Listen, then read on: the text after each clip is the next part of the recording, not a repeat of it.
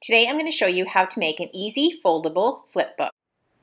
To make this craft today, you're going to need 3 pieces of paper. Now, you will see that I have 3 different colors.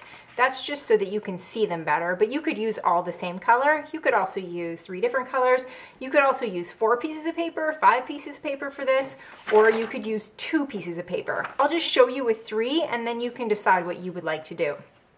Now, when I have my 3 pieces, first of all, these are all the same size. So they're all the same size piece. It doesn't really matter what size as long as they're all the same size. Then I'm going to layer them. So this is my bottom one, and I'm going to leave a little space, usually about 2 finger spaces. And then I'm going to leave another 2 finger spaces. Now, if you had more pieces of paper, you would probably leave less space, but because I have 3, I can leave a bigger space here. So I'm going to go back to that about 2 finger spaces. And once you make one book, you'll get the gist of it and know kind of what you want for your subsequent books. So I've left my space. I'm going to hold my pieces together, holding, and I'm going to bring this side over. So I'm going to fold this side over, leaving the same space. So remember 2 fingers, and about 2, try to hold those pieces together, about 2 fingers again.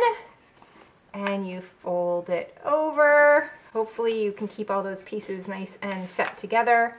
I think because I wiggled them, there we go. I lost it, so let's just try that again. You can see how easy it is.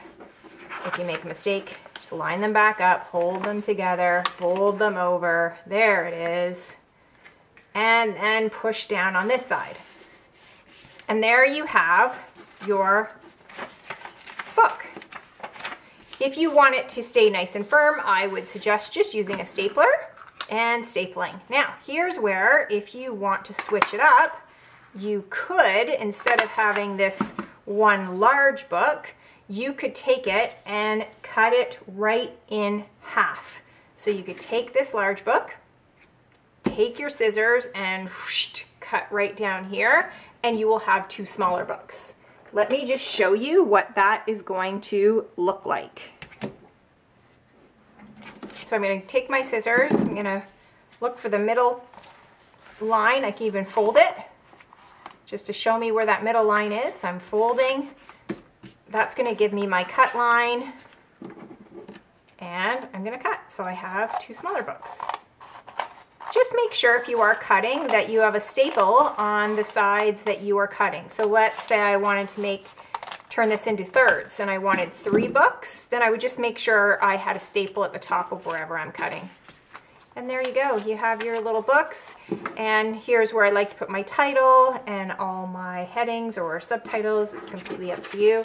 And you flip, and it's perfectly cute. If you found this video helpful, give me a thumbs up and don't forget to subscribe to my channel. Thanks for joining me on Craft Clip for Kids. Remember, be creative and have fun.